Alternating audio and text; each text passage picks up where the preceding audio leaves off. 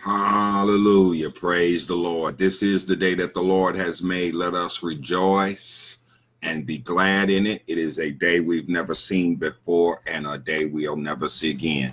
As always, we believe it is a day to praise the Lord. Let's give the Lord a hand clap of praise. Glory. Hallelujah.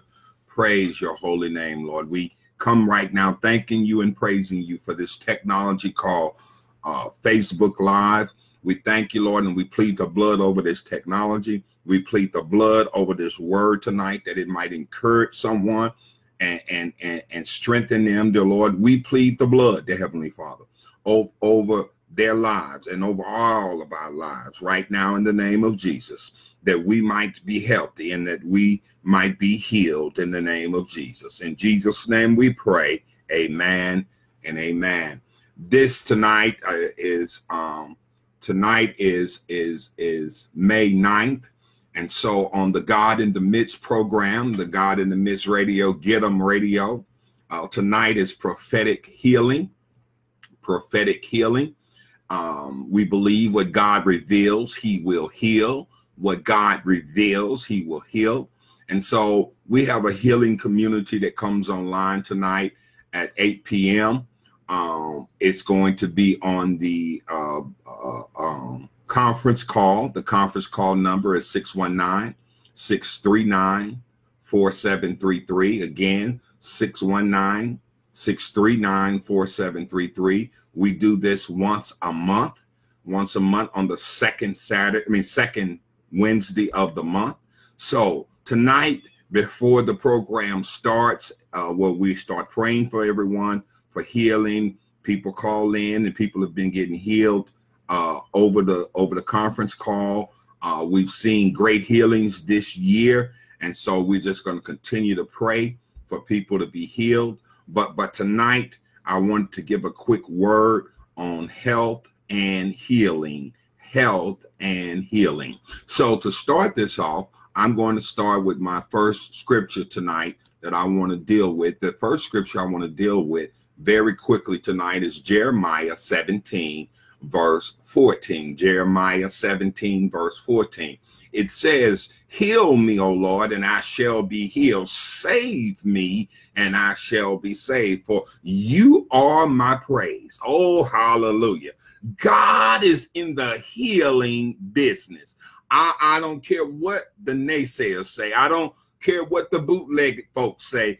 God is the one that heals. He heals us from the top of our heads to the sole of our feet. He heals us inside and out. He can heal our finances. He can heal us physically. He can heal us emotionally. He can heal us mentally. He can heal us. Oh, hallelujah. Thank you, God, for your healing. I don't know about you, but he saved my soul. That's a healing of my spirit. He made me whole. Oh, hallelujah. So I want us to understand that healing is God's responsibility. Oh, you got to hear me now. Healing is God's responsibility. And we have to recognize that he is in the business of healing. Oh, hallelujah. I love that Jeremiah passage. He says, "Heal me, O Lord, and I shall be healed. Save me, and I shall be saved. For you are my praise." I thank God right now, y'all, for my healing. Oh, hallelujah. And then my next text that talks about from Exodus chapter 15, verse 26. Exodus chapter 15, verse 26. And it says this, "If you diligently heed the voice of the Lord, your God, and do what is right in his sight, give ear to his commandments, and keep all of his statutes, I will put none of the diseases on you which I brought on Egypt, for I am the Lord who heals you." This passage of scripture puts a condition on God's healing. His condition is that you follow his statute, that you give ear to his word, that you do what's right in the sight of God. Many of us call on God for healing, but we don't follow through with our healing by staying healthy. Oh, you got to hear me. You got to hear me today. You got to hear me. See, there's one thing for God to heal you, but there's a whole nother thing for you to stay healthy after you've been healed, while you being healed, before you get healed. You have to stay healthy. Now, if I was talking about physical health, you got to eat right. You got to drink right. You got to exercise your body. Those are things that give you good health. So what am I saying to you? Healing is God's responsibility, but your health is in your power.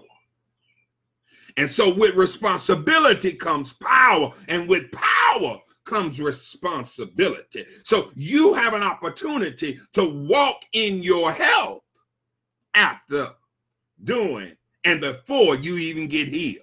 Oh, let me break this thing down. See, ain't no way you're going to come to me as a pastor and say, Pastor, pray for my blood pressure, Pastor. And I pray, anoint you with oil, lay hands on you, oh Lord, heal them of this blood pressure. But then you go home and eat a whole 10-pound pot of chitlins with hot sauce on them. Come on now. How you going to be asking for your blood pressure to go down, but you ain't investing in your own body? Don't you know your body is the temple of the Holy Spirit? Oh, you saying, oh, okay. So now, preacher, you blaming my unhealthiness on me. See, that's the problem. You took it personal. I'm just talking to you. I ain't talking about you. Understand, when you start looking at the fault of who is the cause and what is the cause of your bad health, you are looking at the past. And everybody can find a fault in the past. We got 20/20 hindsight in the past. But the question is, will you say, I don't care whose fault it is, whether it's my fault, whether it's my environment's fault, whether it's what I'm doing, it don't matter. I'm going to take responsibility for it. See, I'm not going to be looking in the past at the fault. I'm going to take responsibility in the present. Oh, hallelujah. So he says, if you diligently heed the voice of the Lord, that's right now, and do what is right in his sight, and give ear to his commandments, and keep all of his statutes.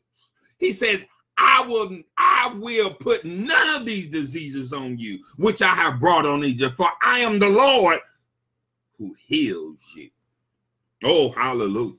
So what have I just said to you? I'm saying to you, first of all, that healing is God's responsibility, but your health is your responsibility. Now, let me talk about something else about health and healing. See, you prayed, Lord, heal my marriage. Heal my marriage, Lord. It's broke. It's messed up. But you ain't doing anything to take responsibility for the health of your marriage. You ain't praying for your spouse. You ain't praying with your spouse. All you doing is walk around having a pity party because it ain't what it used to be. And brothers, I'm talking to you now. You ain't even singing the song. You know you messed up. You need to sing the song. Let's straighten it out. Yes. If you worried about the health of your marriage. You got financial problems. Your finances is broke. You so broke. your finances is so broke that when you write a check, it bounces off the ground and slams dunk into a goal. Somebody else. Here's the thing. You can pray God to heal your finances. But if you don't discipline yourself and be a good steward over what he's already gave you, then your health is all jacked. And you can keep praying and praying. God saying, look, you got to follow what I'm telling you to do. If you follow, I'll heal your finances. And matter of fact, not only will I heal your finance, I'll give you the tools to have a healthy financial situation. I could go on and on. I got to talk about one more. I got to talk about mental and emotional healing and mental and emotional health. I know God healed me mentally and emotionally. I'm a serious griever. So I need God to help me when I go through grief. I get depressed sometimes. And I need God to heal me from that depression, that emotional state of mind, that mental state of mind that I have.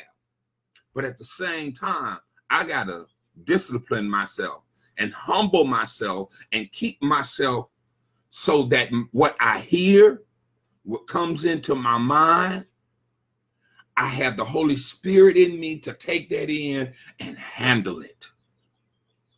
So I got to watch what I hear. I got to watch what I do, because if I get to hearing stuff and doing stuff, my emotional stability becomes unhealthy. My mental stability becomes unhealthy. Oh, and don't get me wrong. I know some of you out there taking meds to help you. Hey, that's for your mental health. But only God can make that medicine work for your healing. Oh, y'all got to hear me. Glory, hallelujah. I'm going on to my next scripture. I got to go to my next scripture because I don't want to be long tonight. My next scripture is, not only is Jesus, God is responsible for our healing, and we are responsible for our health. We need to also understand is that Jesus paid it all for our healing and our health and our wholeness. Isaiah chapter 53 verse 55 says, but he was wounded for our transgressions, and he was bruised for our iniquity, and the chastisement of our peace was upon him, and by his stripes we are healed. Yeah. See, that's Jesus' job. That's what Jesus did for us. He took our wounds and he was wounded for our transgressions. He took our bruises. He was bruised for our iniquity. That's when we don't do what we're supposed to do. And then when the chastisement comes, oh, I see y'all don't understand what I'm saying. I'm lactose intolerant. I ain't got no business getting up eating no pizza with cheese on it, anything with cheese on it. I ain't got no business eating my Bluebell ice cream. But I said, oh Lord, if I eat it, I get a chastening. Stomach ache out of this world. But I said, Lord, you gotta help me. He said, okay, get you some Lactaid, baby. And I take that Lactaid, and I can eat me some ice cream and eat me some pizza. I can't do it all the time now. Because see, if I go past my moderation, it don't matter what that medicine does. It ain't going to help me. And I'd be chasing. But thank God, Jesus was chasing for our peace. And it was chasing for our peace. And it was upon him. Oh, hallelujah. And by his stripes, we are healed. One more passage of scripture, then I'm going to try to close this thing out. If we go down now to that was verse Isaiah chapter 35, verse 5. I got one more place I want to go. I want to go to Psalm 103, verses 2 and 4. And that's where I'm going to start my closing here. This is what it says. Bless the Lord, O my soul, and all that is within me. Bless the Lord, O my soul, and forget not all his benefits, who forgives all of your iniquities, who heals all of your diseases, who redeems your life from destruction, who crowns you with loving kindness and tender mercy. Hallelujah. John and Peter were headed to the temple. And there was a man outside of the temple asking for alms. And he looked at John and Peter and John. He looked at them and he asked them for an offering. And Peter and John said, look at us. Fix your eyes upon us.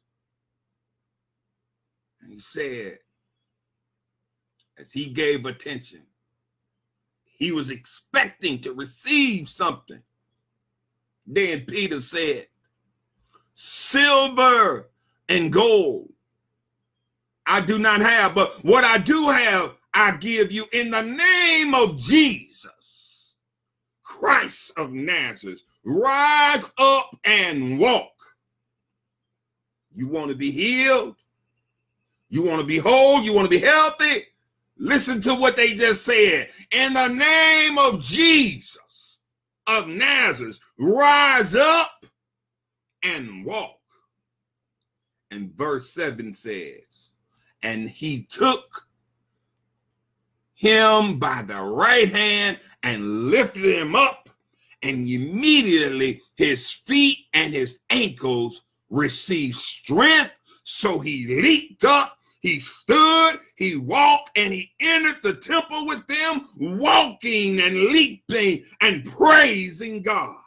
And the people saw him walking and praising God, and they knew that he was the one beggar who was begging for alms at the gate called Beautiful, and they were filled with wonder and amazement of what had happened to him. And when they asked that man, who healed you? How did you get healed? He told them, I got healed by the name of Jesus. Oh, you got to hear me tonight. So I'll get ready to close. You want your healing? You got to have faith that God is the healer. You don't have to have faith that he's going to heal you. You got to have faith that he is the healer. And he has benefits for you. Bless the Lord, oh my soul, and all that is within me. Forget not all his benefits, who forgives all of our iniquities. And when you realize that you are connected to Jesus Christ, the healer, he'll make you whole. So as I get ready to close, and y'all know how preachers do that, we say, one more thing. One more thing. The most important healing you could ever receive is to give your life to Jesus and accept the fact and believe that he died on the cross for your sins and that God raised him from the dead. That's the most important thing you could ever do. And once you give your life to Christ and he heals your soul and saves you from a burning hell, then you have to walk in his statutes through faith. And he will make you healthy. And he will make you whole. So with that, we're going to pray the prayer of salvation. Dear Lord, we thank you and we praise you. We ask you right now, Lord, to forgive us of all of our sins and shortcomings. And then, Lord, we confess that you died on the cross for our sins and that God raised you from the dead. Please, Lord, come into our heart and be our Lord and Savior from this day forward. Heal us, Lord. Save us, Lord. Thank you, Lord, for making us whole. In Jesus' name, amen. So as I get ready to close again, I told you just one more thing. And all that I said, health is our responsibility and healing is God's responsibility. God can heal you, but your health needs your discipline and your humility. And when you take your discipline and your humility, your faith in your healing and your discipline for your good health, then you'll be made whole. I want to pray this one prayer for healness and wholeness, and then I'm going to invite you to come and join us on God in the Midst, Get 'em Radio. But let me pray this prayer. Lord, help us to be good stewards of our body. Help us to know that we should present our bodies as living sacrifices, holy and acceptable unto you. Enable us, Lord, to understand the ideal of glorifying you in the care of our bodies, because it's your dwelling place. Whatever we need healing, wherever we're sick, we pray right now, Lord, to you, the healer. Restore our health. Heal all of our wounds. Give us the knowledge and the faith to say, oh Lord, my God, I cry out to you and you healed me. I know that when you heal us, we are truly healed. In Jesus' name, amen. Call us on the God in God in the Midst conference call. Get 'em radio, 619-639-4733. Again, 619-639-4733. We'll be on the air in about 7 minutes. Be blessed and always be a blessing.